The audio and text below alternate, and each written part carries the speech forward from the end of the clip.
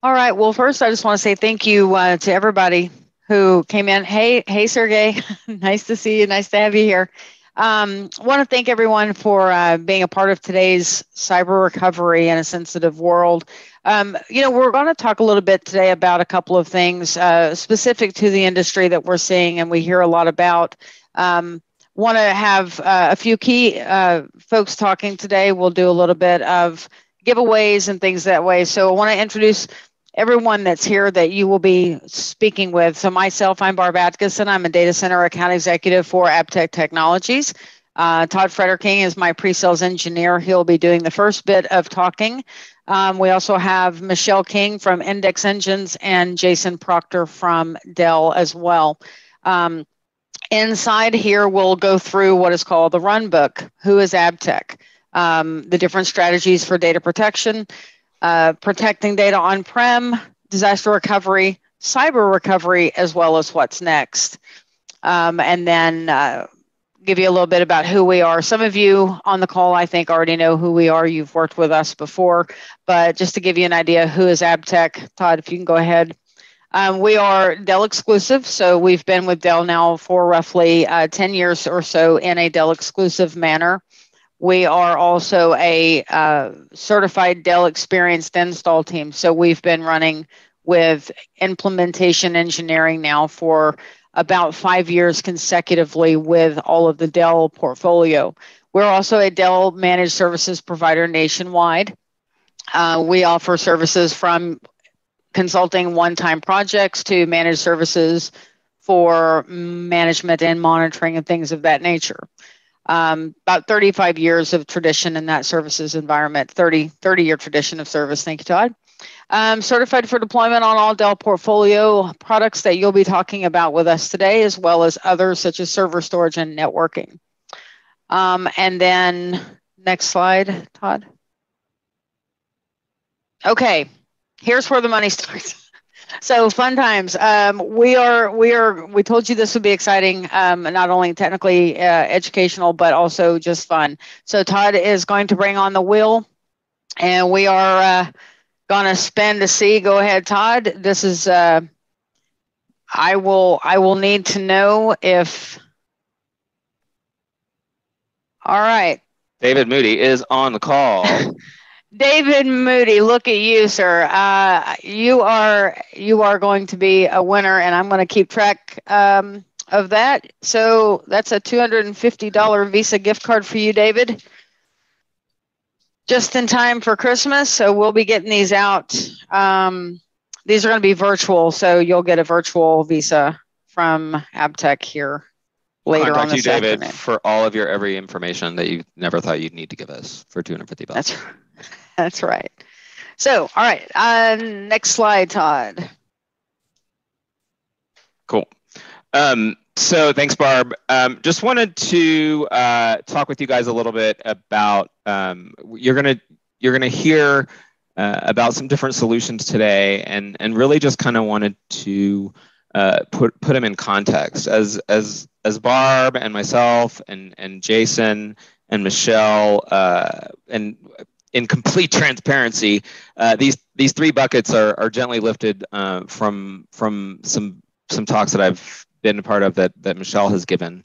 But really want to just sort of bucketize, the different types of data protection and what we're actually protecting against. Because when we talk about what we're protecting our data against, the solutions that we implement and the strategies that accompany those solutions play out a little bit differently. And this is not to imply that anybody on this call doesn't already kind of understand some of these things, but again, as we have these conversations, maybe folks haven't necessarily thought about these things in this particular context.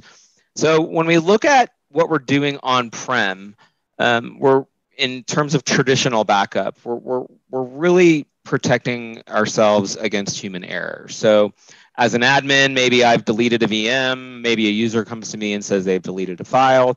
Hey, yes, I have an on-prem backup. I can go back to whatever date that you need. And this is protecting my environment and my data against human error. And data domain has long since been the solution of choice, starting in the enterprise, and particularly since the merge between Dell and EMC. We've seen this technology more and more readily available for smaller and medium-sized environments that data domain may have been previously out of reach for. But in any event, traditional backup, typically based on data domain, is protecting against human error. But then when we start talking about disaster recovery, what we're protecting against is something that is significantly different than what we were doing with traditional backup. And accordingly, our strategies as well as the solutions that we employ are a little bit different as well.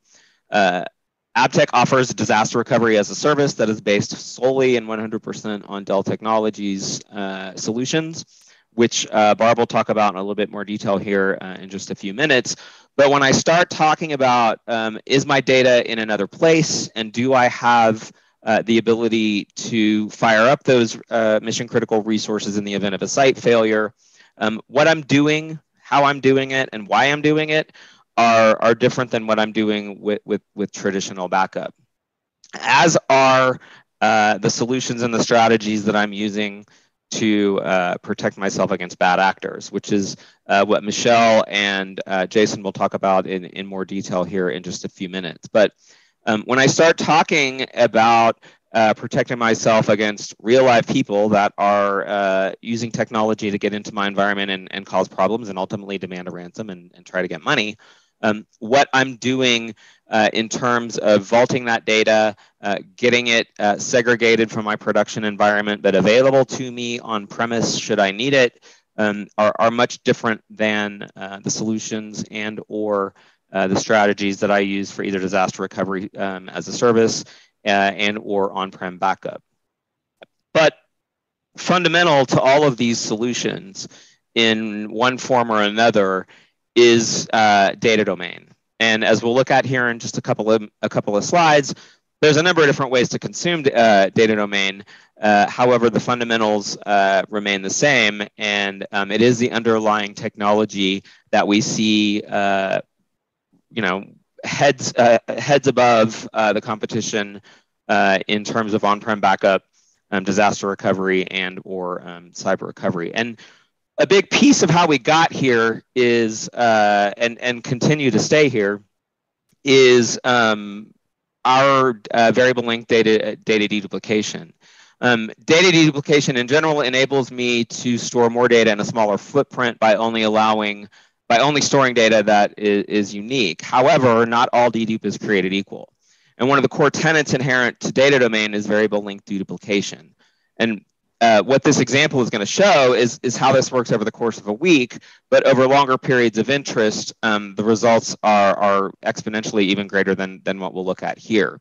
So the first full backup already benefits from inline deduplication, which I'll talk about in the next slide. But this deduplication is variable length, which means we're able to get ratios that other solutions just can't get close to because our algorithm is patented. And over the course of a week, a 50 gig daily incremental backup results in 7 to 10 times reduction and only requires 5 gig to be stored. As on the graphic on the left will show, during the week, the incremental backups contain data that was already protected in the first full backup. And so then when we finally get to that second Friday backup, it contains almost all redundant data. So of the 1 terabyte backup data set, only 18 gig of new data needs to be stored. And in total, over the course of a week, 2.2 terabytes of data was backed up to data domain, but the system only required 288 gig of capacity to protect that data. These ratios get better over time, and at the end of the day, variable length deduplication delivers the highest dedupe ratios in the industry. And the concept in short, from a very high level, is this. If on a Monday I write a block of data that's TODD, and then on Tuesday I have a block of data that's TOADD, fixed length deduplication, which is what universally our competition is using, recognizes that as a unique block of data and is going to write the whole thing. Variable length deduplication recognizes that I have the T and the O and I have the D and the D, but I only need to send that A as unique data, which is which is how we get here.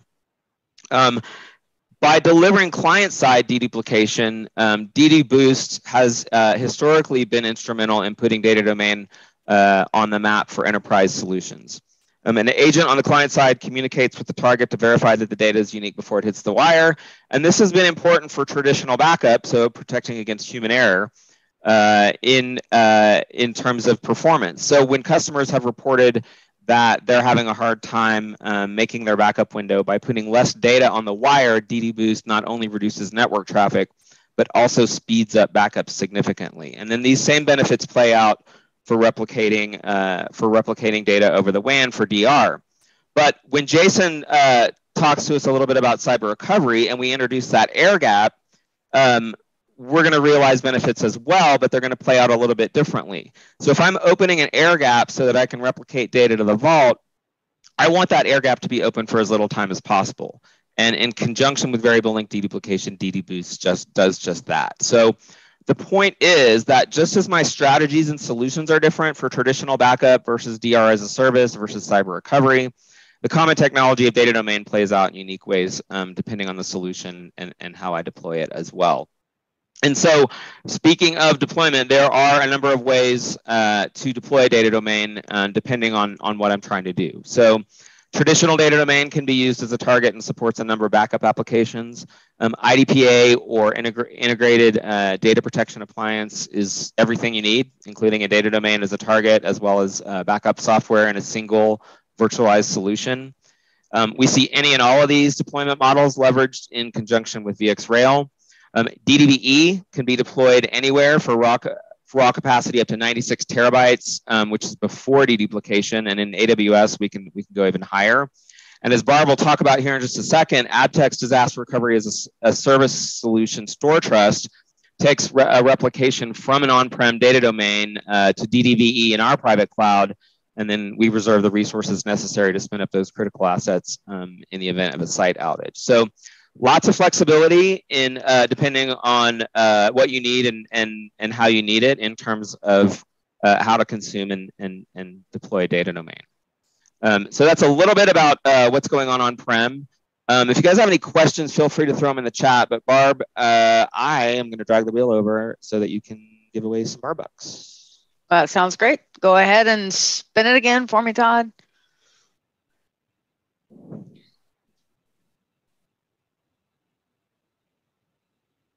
And Isaiah from Marion. I don't know, Isaiah. I don't know if you're in the I don't chat. see him in here, so we're gonna remove him. Spin again. And we will spin again.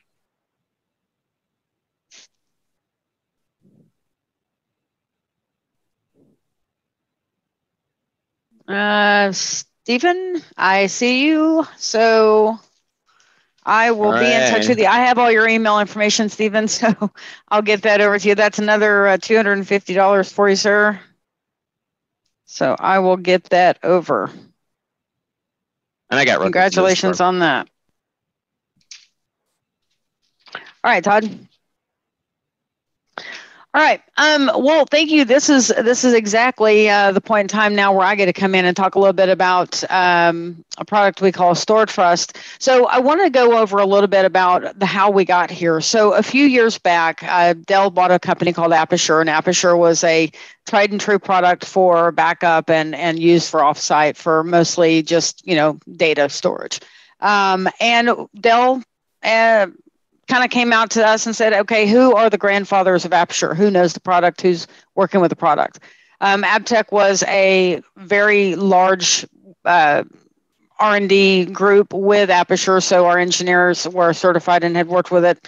Long story short, Dell came to us and said, hey, we need you to go in and build a data center for a private cloud so that we can put Aperture clients into a private, safe and secure facility in the event of DR as a service spin up. So we did just that. Fast forward a little while later, Dell sold Aperture to Quest and purchased EMC, and then they came back to us and said, hey, by the way, can you now do this with Data Domain and Avamar? So we decided that was a good idea. So we, being a Dell exclusive extension, we decided that was the way we would go. So how this works, and just kind of give you an idea, This is a spin up of mission critical systems for full disaster recovery. So you have a site outage, as Todd said, fire, flood, natural disaster, earthquake, whatever the case may be. You really don't need to be worrying about your data at that point. You need to be worrying about everything else and getting your business back from a physical standpoint. So with DR as a service, it is a hybrid DR as a service product that is powered by Dell Technologies in our cloud and from your on-prem as well. Local data domain solution replicates natively to the Store Trust Cloud. How that does that is through either Veeam or Avamar, or even, we can still do old school rapid recovery if you need to. But it is a tier 3 secured private cloud. We are HIPAA certified, Sarbanes-Oxley. We are a SOC 2, so we do have the FedRAMP compliance as well. There are many different facets that we have to comply with being a cloud provider. It is in Las Vegas. It is firewall secured with SonicWall. And like I said, our hardware is Dell. So basically, long story, spin up your critical VMs. You have a local on-prem. You point it to our cloud using whatever backup software. It goes to our cloud. You have an outage of some sort. You contact our team, and they will spin you up your mission critical VMs with mission critical data. It's going to take a couple of, 2 to 4 hours, depending. If you have 100 VMs, it may take a little longer. If you have 20, it's going to take a lot less, obviously. But we do all the data seeding, we do all the documentation, we do all the training, we do all the onboarding services. We have compared this against AWS. We have compared this against Azure. We've compared it against Iron Mountain and a few others. For the entire white glove orchestration process and all of the data storage, CPU, memory, the whole bundle, we are considerably less expensive than some and very competitive to others. This is a product that we put on Dell. So it is offered as a Dell service through Abtech. So what that means is, to you, the customer, you come to me and say, we'd like to take a look at that. Can we get a quote? We'll provide a quote. You cut a PO to Dell. Dell then takes care of Abtech on a PO. So it's done as a service with Dell. It's a very, very, very secured and very safe way of doing your DR as a service. We do annual testing of our discovery or disaster recovery. It is a 5-day test, so it's not just quick, easy, and out. It's a 5-day test. It is collaborative with you. It is a standard service, can spin up to roughly, we try to put it in a standard service. 35 VMs is pretty much the ballpark of where we are in the Store Trust Cloud today. I think is the highest for mission critical VMs. I think we have 35 on one account. We can do as many as you want as long as the vCPU and the memory are available, and we can definitely take a look at that on a case by case. Other than that, the disaster assistance, including network address translation, pretty much, the engineers kind of just get in with you and start talking about that collaboratively. This is a case by case scenario. No two quotes are the same, as no two DRs are the same. The planning is done by you collaboratively with our engineering and architecture team. These guys are extremely versed in the process and the way that DR works, as they've done it for 25, 30 years each. Other than that, that's our DR as a service. It is called Store Trust. Definitely have more information if you would like. We can get that out to you. I'll say one thing about this, and I know this slide is the Barb show, but the network address translation piece is significant in that when we talk to customers that are talking about doing this as a self-service kind of venture, that sounds good on paper, but if you are truly having an outage, the stress level is high. And there is a lot to making the network address translation work so that your assets are actually doing what they need to do for both internal and external customers. Our engineers are on the back end taking care of not just the network address translation, but all of that firing it up. Chances are you're going to have other things going on if you've got a site outage. And there's a lot of stuff going on in the background to make all this happen that we'll take care of for you. And this is image, file, and block data to the cloud. So, depending on what you have, this is everything. And after, if if there is a disaster of some sort, after recovering from that disaster where data is lost, our Abtech team is fully responsible in taking care of restoring the data back from to the store trust points, but back to you. So there's a white glove process throughout the entire setup, and God forbid you ever would need it. But it's a wonderful service to have should you have a concern about what happens to business continuity in the event of a single site failure. So, Todd, to the next slide, please. And I think we have Jason. Oh, well, nope, we have more money. That's fantastic. All right, well, go ahead then, Todd. Let's get the wheel up. We do have Jason, but we also have $250. Sorry, so Jason. Hold, nice please. entry. Oh, I'll stand aside for somebody to win some money. Look at that, Sergey is on the line. First one to say hello to me, and look at that, Sergey. All right, so we'll go ahead. Sergey, I've got all your information as well, sir, so that'll be a virtual $250 gift card for you as well. And I'll have that over to you today. So next on the agenda, guys, is going to be Jason Proctor. He's the advisory systems engineer for Dell Technologies. He will be discussing the cyber recovery side of the house. So Jason, I'll leave it to you, sir. Have at it. Well, thank you. And good morning, good afternoon, depending on where everybody's at. Again, Jason Proctor, advisory systems engineer, global technology office here at Dell. Basically, it's my job to live, eat, sleep, drink, whatever cyber I can get my hands on anymore at this point. So ultimately, when it comes to cyber, it really comes down to the 3 I's of cyber recovery. And first and foremost, as Todd had mentioned earlier, that air gap or that isolation, that physical and logical separation of the data. And that's what one of the big differentiators of the Dell PowerProtect Cyber Recovery solution brings to the table is that ability to provide physical and logical separation of data. The second part is the immutability. And you'll hear out there in the marketplace, and the reason why I don't use the term air gap all that often is because that's kind of been muddied and to a point that immutability has been equated with air gap, and that's not necessarily the case. We here at Dell, we've been doing immutability or retention lock now for about 10 years, and we meet or exceed several different regulatory and type of pieces and parts, whether it's SEC 17A-4, CFTC, Sarbanes-Oxley, things along those lines. But ultimately, what we're doing is we're preserving the original integrity of that data while it remains in that physical and logical separation from the production domain. When it comes to a cyber attack, the first thing you need is data. You need the availability of data to be able to recover from that cyber attack.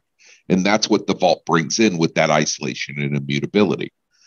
But we've gone a step further, and not to take too much away from Michelle here in a little bit from Index Engines, from our partner Index Engines, but we've also brought in the ability to run full content analytics against that data and provide the intelligence that's necessary to go from a reactive state, just having the data when you get hit, you go and you recover it, you walk through the incident response plan, but actually proactively looking at that data on a regular basis, trying to find that problem before it becomes one.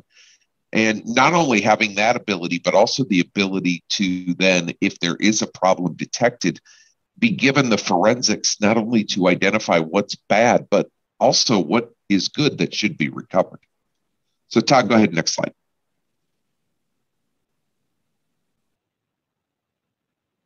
So cyber is its own separate solution, and DR, business continuity, is not enough when it comes to a cyber event.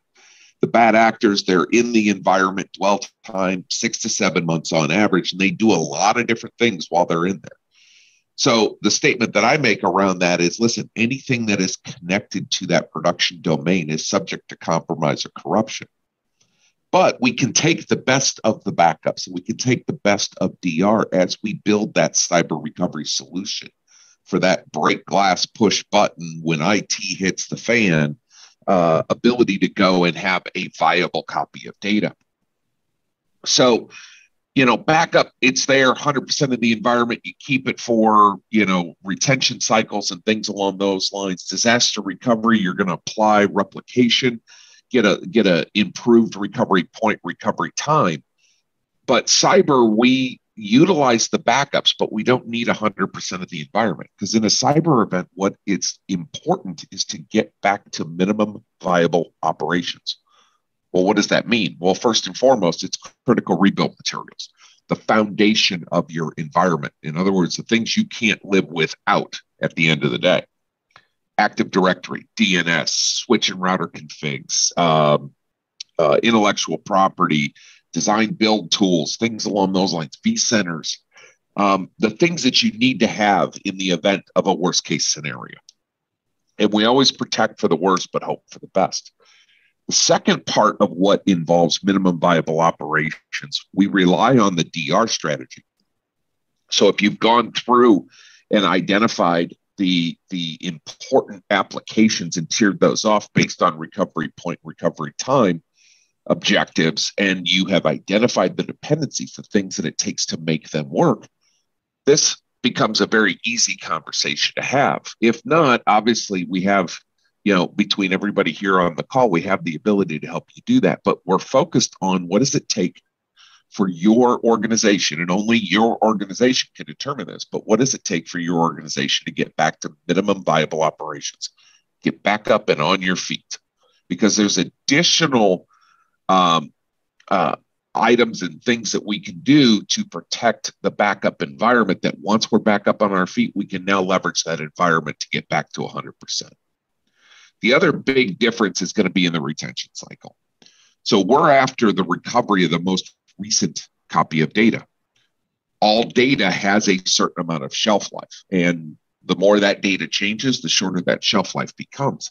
So we're not going to go back, a week, 6 weeks, 6 months to go try to find a quote unquote clean copy of data.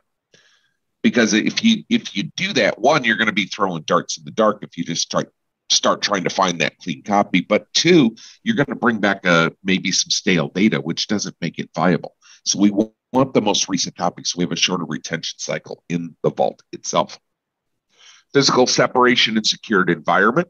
It doesn't mean it needs to be at a secondary location, but it very much could be. So it can be at a secondary or a tertiary site. It can be in a hybrid cloud type environment, or even with one of the hyperscalers.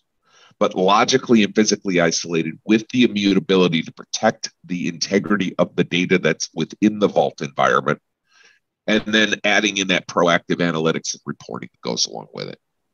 Now, just like DR, you need to have some semblance of a run book.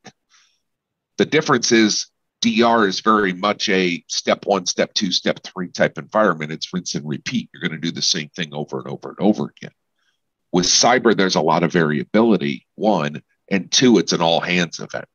So you're going to have a lot more people involved in the overall strategy to recover. So you need to have that cyber incident response plan, and you do need to test. You need to build that muscle memory on a regular basis. Todd, go ahead. So down the right-hand side, you're going to see the first 9 steps of kind of what goes through ingesting data into the vault. And it's important to note that, obviously when you're doing backup in DR, you're going from site A maybe to site B, which is your offsite, to site C, which could be an archive or a cloud. But at the end of the day, you're pushing that data. And when you push that data, you create a trail. And anything connected to production domain, which that trail is subject to corruption or compromise. They'll either get to the data and try to eliminate the data itself, or they'll take out any functionality you have to be able to access and or recover that data in a timely fashion. At the end of the day, it's the target. We know that. They might not be able to delete the data, but they're going to take away your means and your ability. Well, with the cyber vault, everything is controlled from within the vault itself. So that cyber recovery management server is actually controlling the process, so we don't leave that same trail. Everything is controlled from within the vault. It is its own separate entity. We have least accessible policies with its own set of credentials that are maintained within the vault environment itself, completely separated from the production domain. And then once that data has been brought in, first and foremost, we're going to apply that retention lock. So we immediately want to protect the integrity. And then we do our first check. We're going to validate that we have a viable copy of data. It's a copy of data that can actually be recovered. In other words, it's not corrupted beyond the point of recovery, because that's low-hanging fruit. So if we can identify that right off the bat, we alert to it, and the recovery process, the incident response process begins. But then once we do that, we make sure that we've got a good copy. Then CyberSense from Index Engines and Dell takes over, and we start finding out, do we have a clean copy at that point in time? Now, there are certain components in the vault. This is based on data domain technology, both from the source and the target side. And there's, like we said, many different ways to put this together. But ultimately, those are the first 9 steps from a high level. Go ahead, Todd, next slide. That's all I got for you, Jason. That's me. Okay, good. That's you. But I did have one ask. If you can talk a little bit about, and you kind of alluded to sort of the flexibility in how we would deploy the Vault solution. But can you talk a little bit about the scalability as well? A common question I get is, I'm not an enterprise environment. Can I still do this? Can you talk a little bit about the scalability as well as the flexibility? Certainly, and it's not necessarily can you do it. Of course you can do it.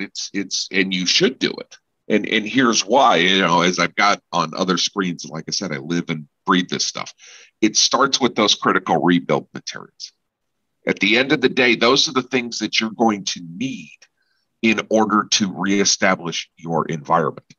You can put immutability, and in fact, this is the native tool within the data domain infrastructure, that retention lock. You can add immutability to your offsite backups. You can have multi-factor authentication to be able to get onto those environments. You can establish security officer settings to have kind of a set of checks and balances against destructive commands being sent or executed by the data domain. But again, if you don't have the ability to get to or recover the data from a production domain perspective, you need those initial critical rebuild materials, and then that layer 2. But the variability of how this can be deployed, whether it's done on-prem or at a secondary colo site, or we leverage things like cloud adjacent with direct connects into AWS and Azure and GCP and some of the others, or we do this directly into one of the hyperscalers, provides that ability. It's cyber for everybody, where you have that ability to grow into the solution as well as deploy it based on not only where that data is coming from, but also where you're going to recover that data should you need to. Awesome. Thank you. And it's just the point to drive home is that similar to the history of hyperconverged infrastructure, a lot of, over the years, customers come to us and say, oh, well, I'm not big enough for HCI. Well, in fact, not only does HCI scale to no job too big, but it can scale to no job too small. And similarly, the Dell CR Vault solution deploys as a solution, which means it can be as unique, both in terms of scope as well as scale for every customer. So if there's anybody on this call that thinks they're too small for cyber recovery, by all means, all data is important, and to you, likely your data is the most important. So Jason, thank you so much. That was all very helpful. Thanks, Todd. Thanks, Barb. Thank you, Jason. Well, you guessed it. It's time to give away some more money. So Todd, do your thing on this wheel here. Let's see who shows up. And by the way, for those of you on the call, if the person selected is not on the call, then Joe Garcia, look at that. All right. Well, Joe, there you go. Another 250 to you. And I will get that over to you. I've got your email information and everything, Joe. So like I said earlier, in case you were new, this will be a $250 virtual gift card. It will be an Amazon gift card to you. So we'll get those ordered out and sent over. So, guys, next we're going to have Michelle King. She is the business development manager for Index Engines. Just a side note, like Jason, she is just an industry expert for what she does, for what she has been involved in from the cyber recovery and data protection environment. So, well respected, well revered as well. So, Michelle King, the floor is yours, my friend. Thank you so much for being here. Thank you so much. It's great to be here. And good morning, good afternoon, everyone. Okay, so everyone, I think, has done such a great job so far of talking through, protecting data from so many different perspectives, and then Jason jumping in and really digging into the cyber recovery vault. From my perspective, I want to step back for 1 second, and I want to think about a ransomware attack and what we most commonly see. And we see these attacks, big or small, small school districts and municipal, agencies, and all the way through to, large financial institutions and manufacturing companies, and you name it. And there is no client that is too small. There is no client that is too big. This is an unfortunate problem that over the course of the past year or so has grown tremendously, and it's going to keep doing that. So think for a second about the anatomy, if you will, of a ransomware attack or a cyber attack, right? There's two components to this. There's the attack itself. And that's the really unfortunate side, is that we talk to clients day in and day out that are doing everything that they can to protect their perimeter. A lot of times they start to talk about cyber recovery and they hear software and they say, oh, we've got so many different applications. How can yours stop something that these don't? So it's a really different approach is kind of what it comes down to, right? Typical malware protection, typical perimeter protection is about stopping the attack. It's about ensuring that this malware does not enter and does not get behind the firewall. And we tell clients all the time, you need to be doing everything that you can to stop this. But you also need to consider that on the news every day, attacks are happening. The criminals, the malware are getting through. And CyberSense, as part of cyber recovery, is really very different because it's not focused on the attack itself at all. It's focused on the opposite side of that, the other side, right? So the attack being one thing, getting in, getting behind the firewall, but the outcome being the other side, right? These pieces of malware, they get in, they encrypt, they corrupt, and they delete data, right? Their goal is to render this data unusable, to ensure that you need to pay them ransom, to ensure that one way or another, they're going to get that money. And this really is where CyberSense and cyber recovery in general is focused. It's not about thwarting the attack and the attack not happening. Many times we can't prevent that. It's about ensuring that if this does happen, you're going to get a couple of things. And Todd, you can jump forward one slide. You're going to get 3 things. And if there's 3 things you come away from this brief introduction with, it's detection. It's understanding that very, very early on in a single backup cycle, you are going to know that something has breached your firewall, that something's gotten into your data and started to corrupt and encrypt that data. It's about diagnosis, right? When and if that happens, what's next? Everyone jumps to recovery, and recovery is hugely important. But somewhere in between, there's a team of people and maybe even feds that are trying to understand what has happened, how bad an attack is, what the scope of all of this is, so that you can even get those systems offline. You can stop things from getting worse. You can get yourself to a place where you can even think about recovering. And that recovery, that is the third thing. But this approach with CyberSense and cyber recovery has proven over 99.5% effective in detecting this in a single backup cycle. So I want to try and explain that a little bit more. And Todd, if you move to the next slide, this should have some good workflow in terms of what's happening in the cyber recovery vault. If you think back to what Jason said when he talked about cyber recovery, he talked about the fact that everything that's happening is being orchestrated inside the vault, right? So there's no outbound push of data. There's no one getting in here. Everything that's going on is going on in here. And when cyber recovery connects up and it pulls that back up in, it disconnects from the network again, it applies the retention lock and make sure that all those pieces are done. As soon as it's got those backups every single day, the next thing it does is it sends a message to CyberSense and it says, hey, we've got a new backup, get to work. And CyberSense does exactly that. Now that process we could talk about for hours, and I, trust me, can talk for hours about this. But simply speaking, think about the name index engines. Where did this come from? Index engines has been indexing data at the bit level for almost 20 years now, right? We've been around since the early 2000s. We built a technology that is a forensically sound bit level process that can index data inside a backup. So the first thing that CyberSense does when it knows it has a good backup is it creates a complete index of that data, not metadata, not just, hey, what's this data doing, but what does this data look like inside? Can I read the words in the Word document, the cells in the spreadsheet, right? What does it look like? It then takes 180 plus different statistics and it runs them across that backup. What the data entropy looks like, right? Entropy is the random disorder of a file. How random is this data, right? Does it look like it could be maliciously encrypted? Do the extensions and then the actual header and file type match? How many files are corrupt?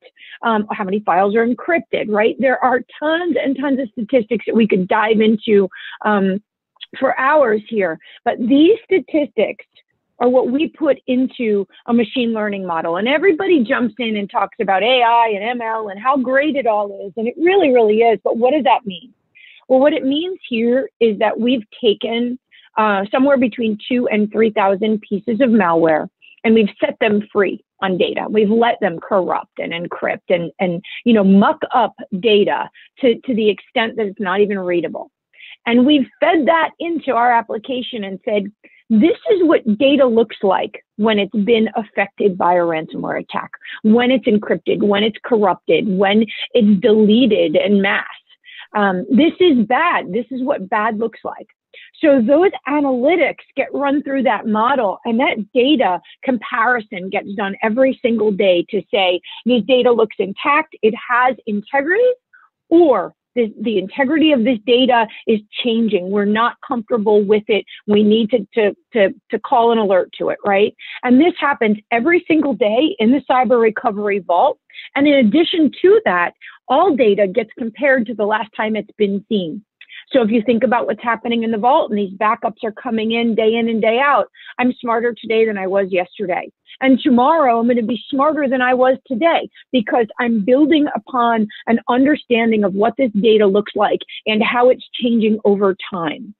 And this workflow has detected breaches in a single cycle. Day one, when a vault was installed, we told the customer, you have a problem. They did not believe it was possible. We found 5-year-old data that was not cleaned up, that was sitting and got put into that vault. It wasn't even a new attack, and we still found it on day one. It's found integrity issues with data. There's all kinds of things that have gone on a day in and day out cycle. But this is what's happening, and this is why it's so different. CyberSense doesn't look for the digital signature of malware. It doesn't even look for the malware up front. It looks for signs that the data is losing integrity. Think about what's going on in that vault. You're putting your most prized assets into that vault, saying, this is what I'm going to need to recover. CyberSense is validating that every single day. You don't want to wait till you need that data. You want to validate it today when you put it into the vault. So on the back side of this slide, talks a little bit about the other side of it, right? What if corruption is detected? Then what are we going to do? And really simply speaking, and Todd, you can move forward one slide, it's a little redundant. It takes us to, okay, we detected something. We've thrown an alert. We've let you know that there's a problem. What happens now? CyberSense puts a flag in its database on every single file that it believes is corrupted or encrypted.